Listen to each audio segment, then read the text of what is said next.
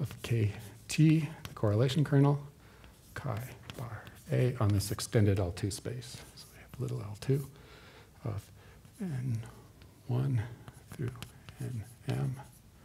So that's set times Z. Okay. And of course, the interesting thing is the correlation kernel. So the correlation kernel is Ni, Xi, Nj, Xj. Now it's an extended kernel, of course. It's got 4 components. It's minus Q to the Nj minus Ni, Xi, Xj, indicator function, Ni less than Nj. So that's the kind of easy part. And plus the summation k equals 1 to Nj of psi Ni minus k xi phi Nj minus k of xj.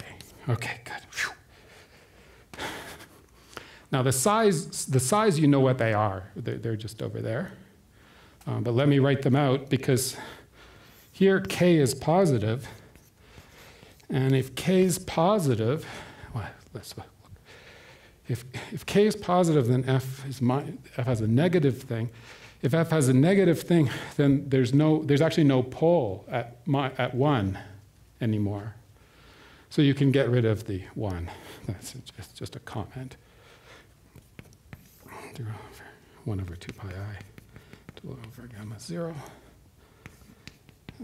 dw 1 minus w over w to the k. It's maybe written a tiny bit different, but it's almost the same thing, over w to the x minus x0, n minus k plus 1. Okay, great. So the psi's are just those things, and everything looks fine except what are the phis? That's the problem. Is Q the same indicator? Yeah, the Q is that. What is the power of Q next? Is it 0 or 1, right? So that's Q you think of as a matrix. And you take that matrix to that power, and then you evaluate it there. And Nj is bigger than Ni, so you don't have to worry about it. The power is negative. Okay. I'll have to erase that, I think. Okay, but what about the phis? Maybe I read it here.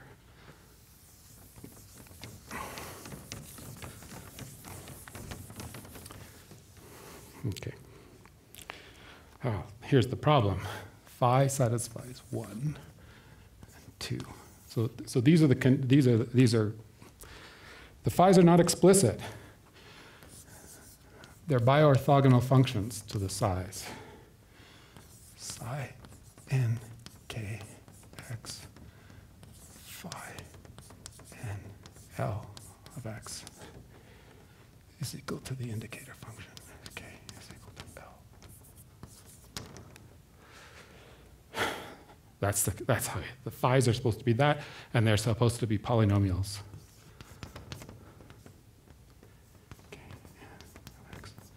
Is a polynomial of degree k. Great. That's the answer. Well, this came because you had to invert some matrix, and you don't know how to invert it. So you encode that in these things being biorthogonal. Okay.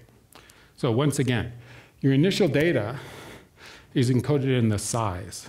There it is. There's your initial data. Then you produce these psi functions, and you are asked to biorthogonalize them by finding these functions, which are polynomials of the right degree, and then build the kernel out of it, and that kernel tells you what's the probabilities. Okay? And of course, I think everybody in this room can see the problem with this. How on earth are you going to do it? Okay. In fact, the phi's were known in one case. And actually, you can kind of see it already here. If you look at this thing, the first thing you're going to ask yourself is maybe there's some case where it's toplets, right? And of course, it's toplets if the x's just look like I or minus I, and the y's look like minus I as well, right? So of course, if x of I is just minus I and y of I is minus I, of course that's a toplets matrix, and then you can start solving, right? Everyone goes, yeah. So if it's toplets, you're in really good luck, but of course it's a special case. So if it's a toplets, so for step initial data,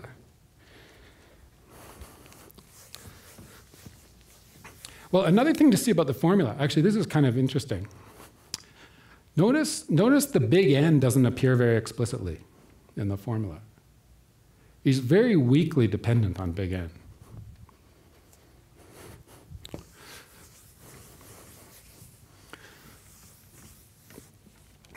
Okay, for step initial data.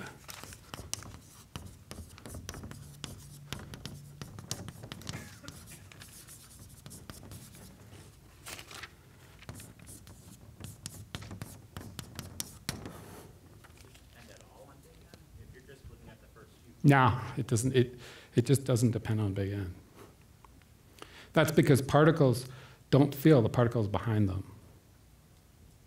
So if you're asking about the first M particles, they just don't. They don't care about all those other particles back there.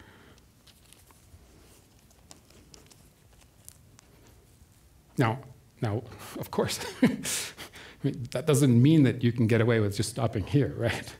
Because these N's may not be the first couple of M's. That's not where you want to look, right?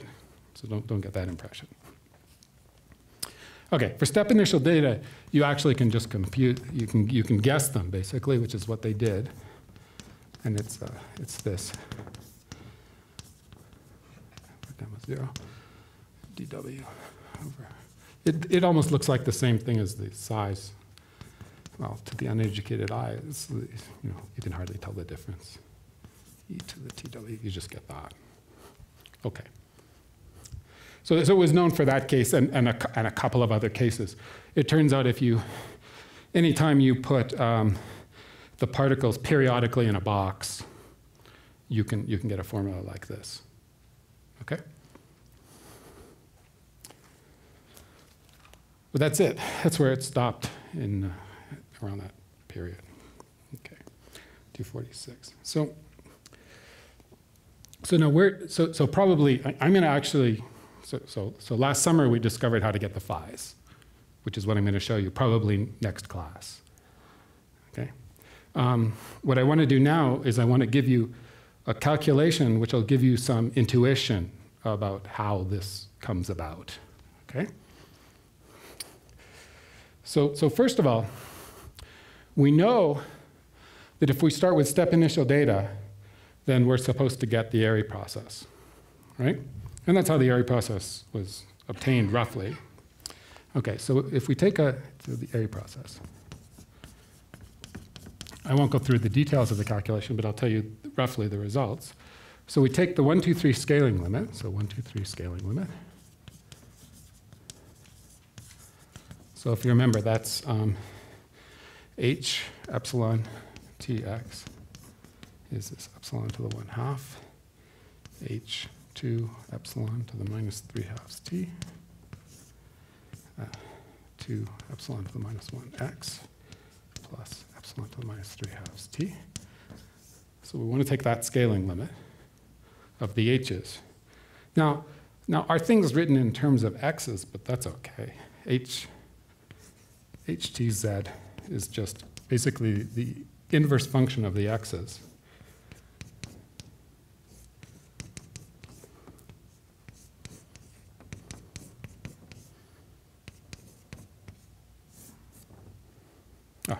Sorry.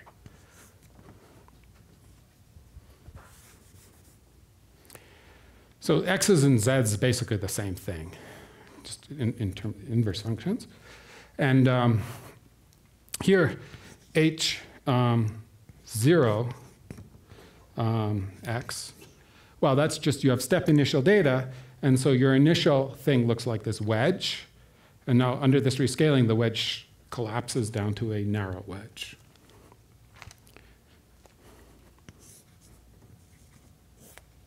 That's the narrow wedge. Okay. And h epsilon 1x is supposed to go to the area 2 process minus a parabola. Okay. Okay. So, well, I won't go through the details. You have to ask what's the probability that this is less than some things, which turns into the probability that x's are greater than some complicated expression, right? Involving epsilon to the minus 3/2. And you plug in that, and you make this sum, which can actually be done and turned into one contour integral. And then you take the limit of the kernels, okay, and you do it by steepest descent, and you get the following formula.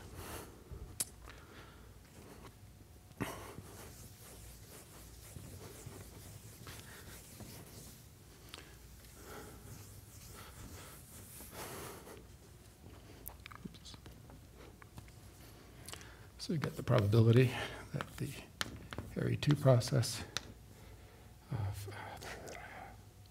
x1 less or equal to g1 area 2 x n gn here x1 plus xn is equal to the determinant of I minus chi g k extended area chi g on L2 of g1 gn cross R.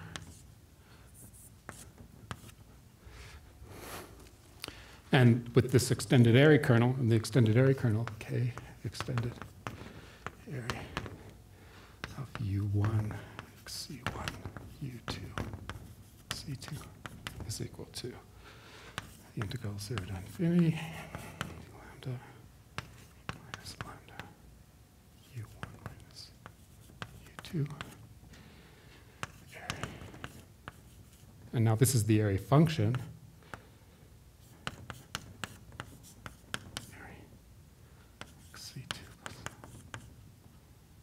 Sorry, that's a lambda. It's integral d lambda. And this is for U1 bigger than U2, bigger or equal. And minus to 0. Okay, so this is just another one of these awful formulas.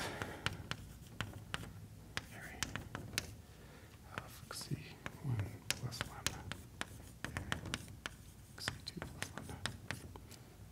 For U1 less than U2. Okay, so that's the formula for the area process you get by just taking a limit of this particular special solution which they found. Okay, and yeah. Yeah, that's what I said. So let me just repeat.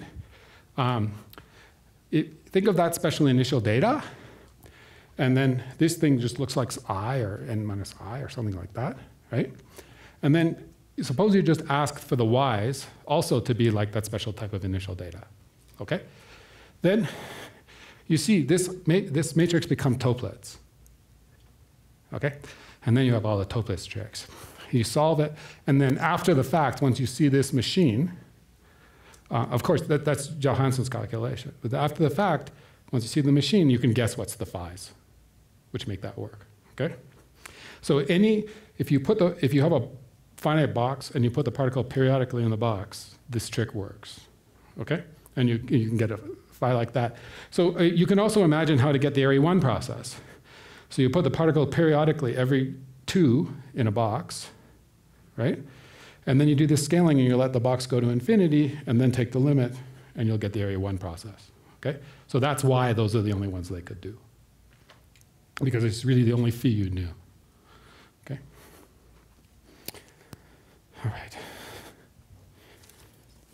Okay. But I want to end by showing you that there's another version of this. Okay. So there's a problem with these type of formulas. And the problem is that the formula's complexity depends on n. Or maybe m. Well, I wrote m over there and I wrote m here. It's the same thing, right? So we would like a formula. Remember, I wanted a formula for the probability that the area process is less than a function everywhere. Okay? And it's obviously going to be kind of hard to do it from this formula because the dimension's increasing. Okay? So there's a better formula you can use for that. Okay. You'll see why next class, why we want a formula for, it'll become extremely apparent why you want a formula for something less than something. Okay. So there's a path integral version of this.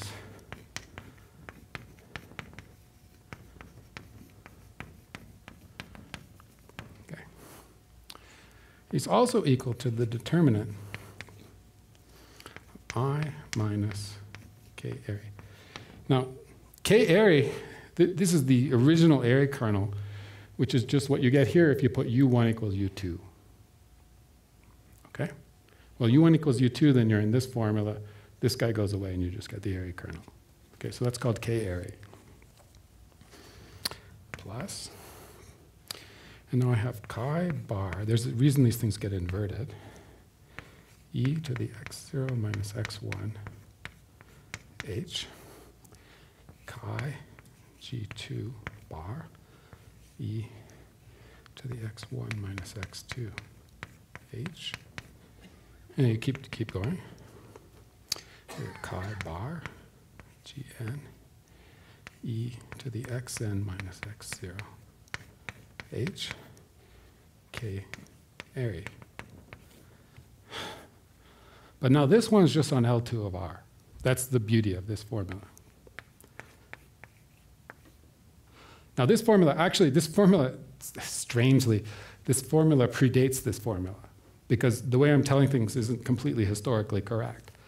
The formula, this thing was happening at roughly the same time that Prahofer and Spahn were trying to derive the area process. And the way they did it was different. And actually they arrived at this formula. But then they heard about all this other stuff, and so they rewrote it like this. Okay? And then everyone forgot about this formula. But this formula is the good one. Okay. Why is it good? Oh, here H. I didn't say what's H. H is the area operator. Well, everything's called area here, sorry. Minus d squared plus x. It's the area operator. Okay? So this is a formula. Now, one thing about this formula, you notice it's cyclic in the variables. Okay, you see x0 minus x1, x1 minus x2, etc. But then it goes back, and then this one's funny. Now remember, they're in order, right? So x0 minus x1 is negative, right? And this is minus d squared. So this is a fair game heat equation applied to this, right? Okay, this is the heat equation in the right direction because it's x0 is less than x1, but then there's minus d squared. So that's fine. But then at the end, something goes horribly wrong. And you go loop all the way back, and you have to apply the heat equation backwards for this whole time xn minus x0. Okay? And that's just intrinsic in this problem. Well, of course, you were told when you were a baby, you were never allowed to solve the heat equation backwards. But as I showed to you last time, if you apply the heat equation to area functions, it works both ways. And this thing's acting on area functions inside here, so it's fine. Actually, this is just fine. You can just compute this. Okay? So although it looks bad, it's perfectly legal. And the thing makes perfect sense as a kernel. All right.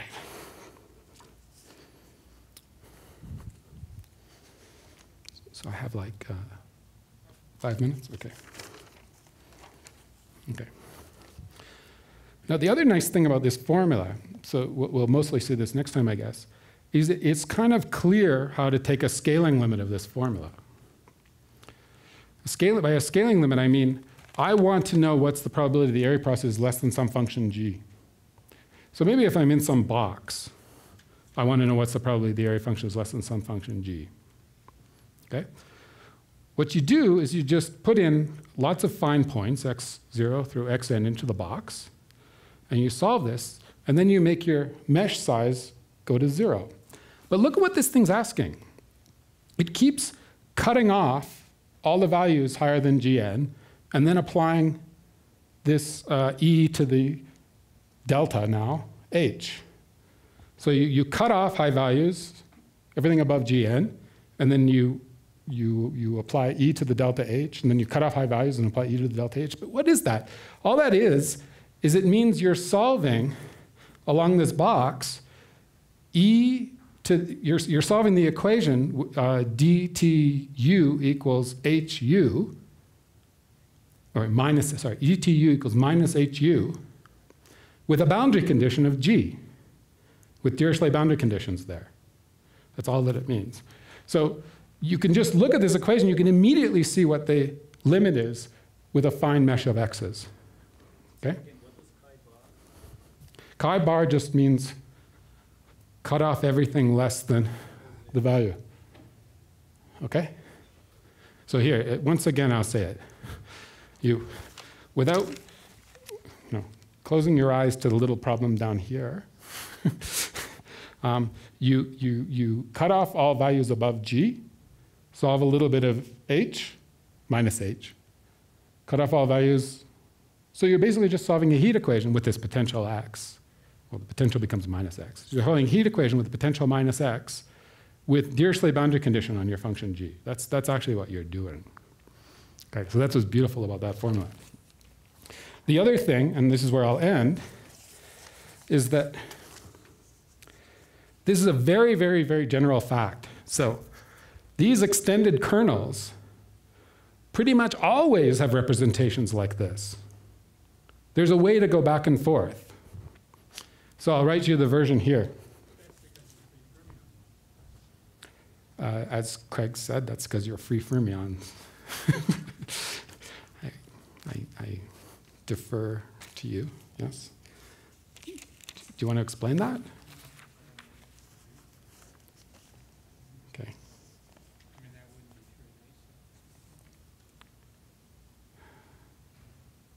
Well, you wouldn't have formulas with which to make this in ASAP. I'm saying those type of formulas you wouldn't get naturally out of ASAP. So I'm saying you wouldn't get either side naturally in ASAP. Okay? So the only claim I'm making is that extended kernel formulas like this, coming from kernels like that, can very generally be written like this, where you just have to say what's the thing that goes here and what's the thing that goes here. Okay? So let me show you the one for TASAP. So in other words, all I'm claiming is that this formula, just like that one, there's a way to rewrite it on L2 of Z in the following way. Okay, so let me just write it. So just write equals determinant of I minus KT n m. Now this is just that KT. This is KT n m dot n m dot. Okay. You just put NMs in both positions, and then you call it that. It's the one-point version of the guy. And then you get, okay, it's not, you have to believe me that these two things are roughly the same, but Q to the N1 minus NM, chi A1, I called it A here, yeah. Q N2 minus N1, chi A2, Q to the NM minus NM minus 1, chi AM. But now it's on little L2 of Z. Okay? Okay, so the propagator here is this Q. Remember what's Q? Okay? And that thing plays the role of this guy. And you've got your KT at the one-point distribution, which is this analog of this K area. And then you keep cutting off. Here you cut off above. Okay? So you're solving it above with a boundary condition at these A's. Okay? Now Q may not look like a like you're solving the heat equation or anything. Q is this indicator function of x greater than y. But there's a trick, and the trick is that if you conjugate the formula, remember the formulas are invariant up to conjugations. If you conjugate the formula by 2 to the x, then the Q just becomes 2 to the y minus x. There. That's all the result of conjugation by 2 to the x. Okay? But now it's a probability transition function. This is now just the transition probabilities of a geometric random walk jumping down. Okay? So now this thing looks like heat equation. And then cut off. Well, cut off, heat equation, cut off, heat equation, cut off, heat equation. Well, for random walks in terms of the heat equation. Okay? But of course, once again, you've got this weird guy, right?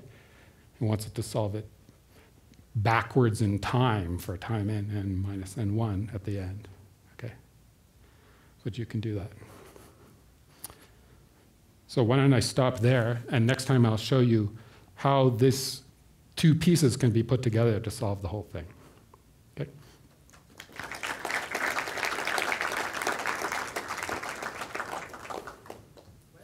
Where was that equality continuing from that we just wrote? Equals determinant by, was it Oh, this.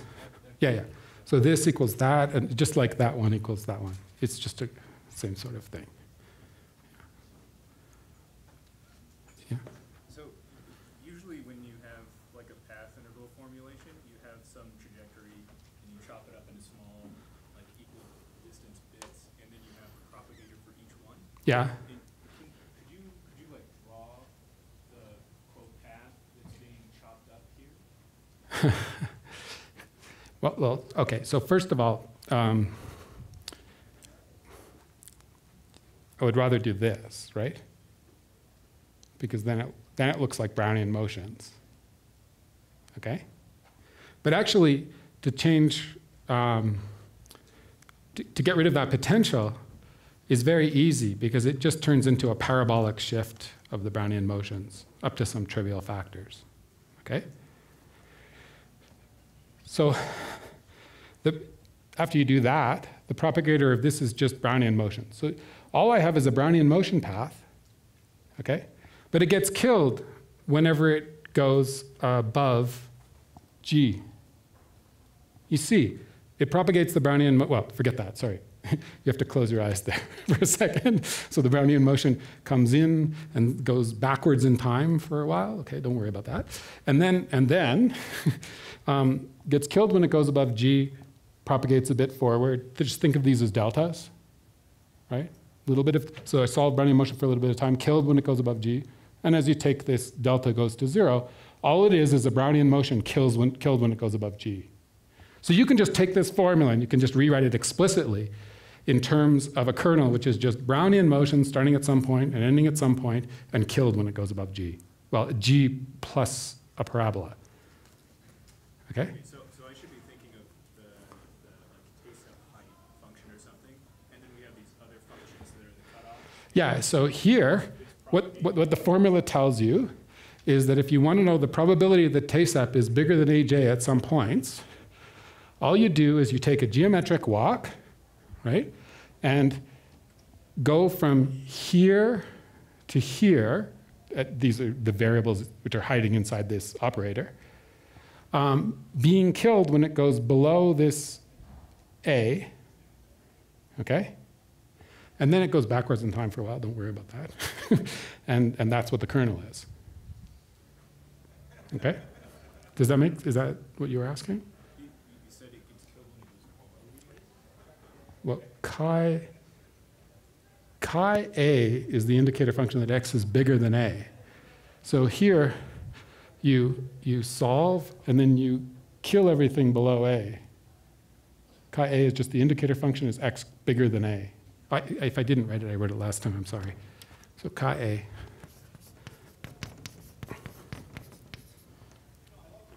Chi bar is just 1 minus chi. Yeah. So you only let things be around when x is bigger than a, and then you propagate a bit. And then, does that make sense? Okay. Anybody else? Sorry. Okay.